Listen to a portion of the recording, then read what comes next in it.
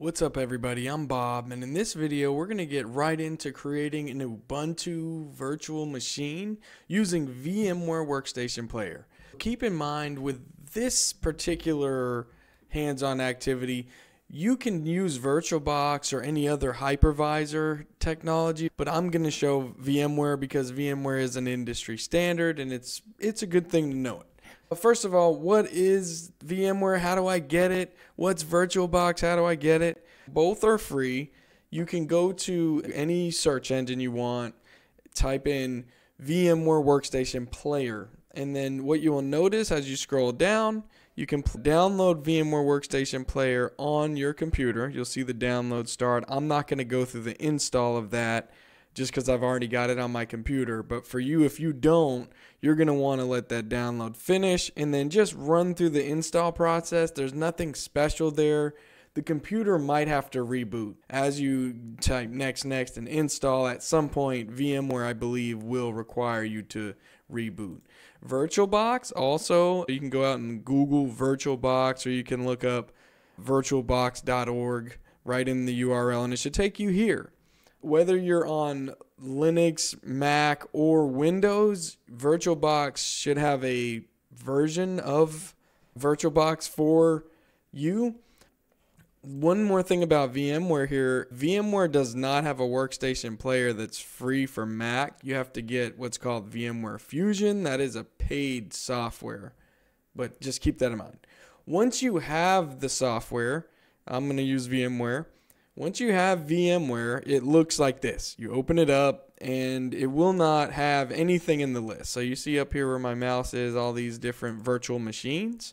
These are things I've already set up for different learning activities, different classes I need to take, and so you're going to just see a blank space there because you haven't set a VM up yet. Now, that's what we're going to do next. Yours will default to home, and you'll see these options here. We're going to create a new virtual machine. That is exactly what it sounds like. You're creating this new environment. You're defining how much storage space, how much RAM, how many CPU cores that your Ubuntu VM is going to use. Now, before you can even do that, we're going to need to get the Ubuntu ISO. What is an ISO file? It's a disk image file that can be used to burn an image of an operating system to a CD or write it to a drive to make a USB drive bootable. But in this case, all we need to do is get the ISO file for VMware. So you're going to go and look up Ubuntu, Ubuntu, download. You can get Ubuntu Desktop, and then go ahead and download Ubuntu Desktop. So right here above me, you see hit download there, wait for that to download, and then go point to that ISO file, as they call it. Just make sure you've got it. And when we go through, I'll show you why you need that ISO. When we go through the create a new virtual machine option, it's one of the first things it asks us for is an ISO file. So you're going to click on this option here in the middle that says what's your installer disk image file. And then you're going to want to browse to it. Notice mine defaulted to where I keep my Ubuntu file. I've done this before, so my VMware installs remembering some of this stuff. I keep all my ISOs I download in a folder I call ISOs or ISOS.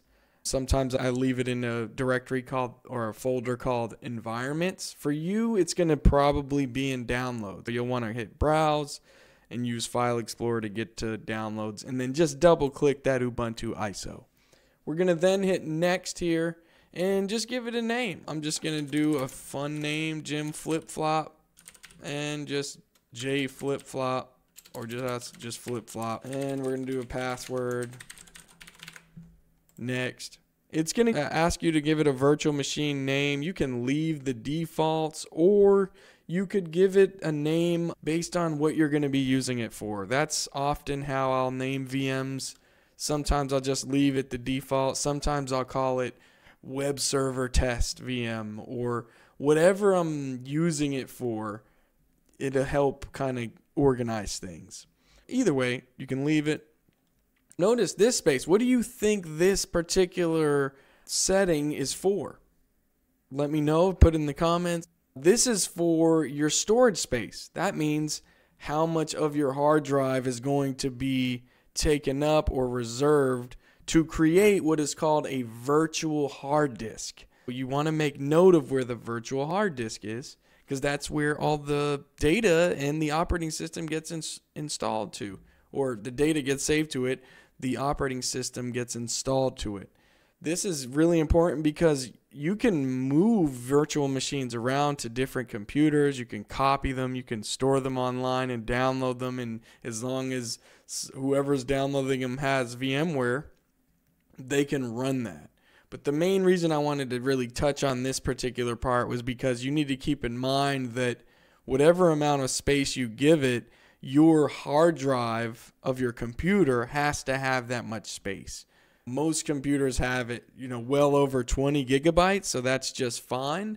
Keep in mind in this situation, if you're trying to give it like 200 or 300 or a lot of storage space, that you should plan for that with your hard drive. In Windows, to find some of this out, you can type System Information, you can go to File Explorer and scroll down, and it'll tell you how much storage space you've got. It'll tell you how much RAM you have. Let me show you another way. When I open up File Explorer, if I were to go to this PC right here, this C drive, you'll see shows how much storage I have available. And I have another hard drive installed in my computer, so I have even more storage that I've started to move things over to that. So if you have multiple hard drives, you'll see them here, but know that in Windows, you want to definitely make sure you check this. In Mac, there's ways to check it as well. In Linux, of course. So just make note of that. It won't let you pick a storage capacity above how much your underlying hardware has. So hit next, and then this is going to just give you a summary of all the resources you've allocated to it. I'm going to hit customize hardware just to show you the different options. Notice you've got memory, that's RAM. 4 gigabytes of RAM should be just fine. Remember, there's 1,024 megabytes in a gigabyte, and that is how VMware measures, gigabytes, or at least measures how much RAM you give it. You could type in the megabyte number, or you could drag this arrow to the amount of space you want to give it, or the amount of RAM. Again, the same as with the storage space, you want to make sure that this is not exceeding how much your computer has. And you really want to keep it well below, because keep in mind, when using VMware or Virtualbox, you have to account for the fact that your computer, your host computer, which is the original system you're booting into and logging into, is also using up RAM on your computer. So this virtual machine is also going to use up RAM, which means that they're both using RAM, and it's going to take up more of your resources at that single point in time, especially when the virtual machine is running. So you also notice this with processors. If you have a decent CPU, you're going to have a lot of cores. Another way to see how many processor cores do I have, you can go into system information. I know there's a lot of places you can look in Windows to find out how many cores you have. I think Task Manager will tell you. Mac OS will let you know as well if you go to About and look at the system information. Linux, there's ways too. If you want to know all the ways, just open up Google and search how to find out how many CPU cores my computer has, and say Windows or Mac or Linux. We've got it selected. When we selected that ISO file, if I were to think about what we're doing, if we were to compare it to what that looks like in real life, technically what that meant is that we picked up a CD and we plugged it into a CD drive, if you've ever heard one of those, of what one of those are. Or we burned that image to a USB drive and we plugged it physically into the computer. But since this is a virtual computer, it's all files, so we're pointing to the image file. Network adapter settings are set to NAT mode. We'll talk about that later in a future video. Just know that it has networking too. It has all the components of a physical computer, but it's virtual. So we're going to close out of that. We're going to hit finish, and it is going to automatically start up this. Hit OK. It's going to automatically start up this setup. It's booting a computer. You're going to see the VMware screen come up. That's like a BIOS. You know, if you boot up a Dell computer, you see Dell, or HP, you see HP. Then it's going to boot off that ISO file and load Ubuntu system files into RAM so that we can start the process of setting up Ubuntu and doing the install. Now, I'll get to the point where we start the install of Ubuntu, and then we'll be done. Congratulations, you have set up your first VM at this point, if nothing goes wrong. You do, at this point, you probably want to, let me pull it up. You probably want to watch your task manager. So you see me, I've got task manager open here. You want to see, okay, how much RAM's it taking up right now? Is it hogging up like most of my RAM? I might want to give it less RAM. I might want to give it less CPU cores. Or you might have a good bit of resources, and let's say you're looking at the performance section of Task Manager. If you're on Windows and you see, oh man, it's using almost all of my CPU, give it less. Or if you're like, oh man, I've got a lot of CPU percentage left, maybe I need to give it more cores. That'll give the VM more performance, right? It needs more RAM or what have you. It's a good mixture there. That was the Ubuntu sound. So as this loads up, there's a Ubuntu screen we'll see the background. You may have to wait a little bit for the GUI to load, and then you'll see the install menu come up. You're going to just pick your language, continue through that, start the install. I'll leave this up to you whether you want to do download updates while installing Ubuntu or not. I usually keep it checked just to make sure I'm all good and up to date.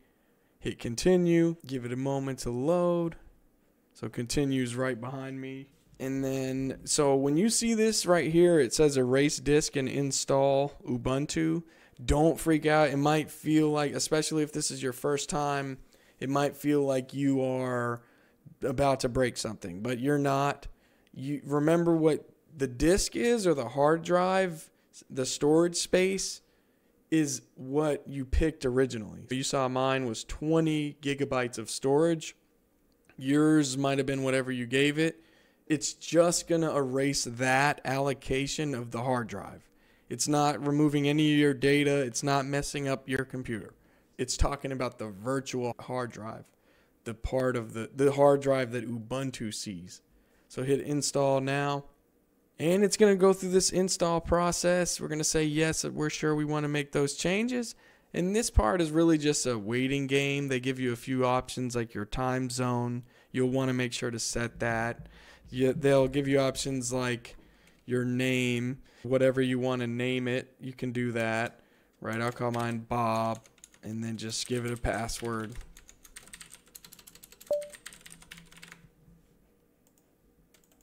I must have caps locked there.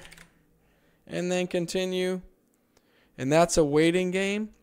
The last thing I'm going to show you before the end of this video is where this all was just created. This was all just set up in documents and virtual machines. VMware likes to put the VMs in here. Oh, that's not. I clicked the wrong thing. So right here, you'll see the Ubuntu VM. Double click in there. This is not done yet since it's doing the install, but just know this is where all the files are. The actual hard drive file is the virtual disk file. And what you're going to do and want to consider is, let's say you get a completely new computer and you have done a lot of stuff in that VM.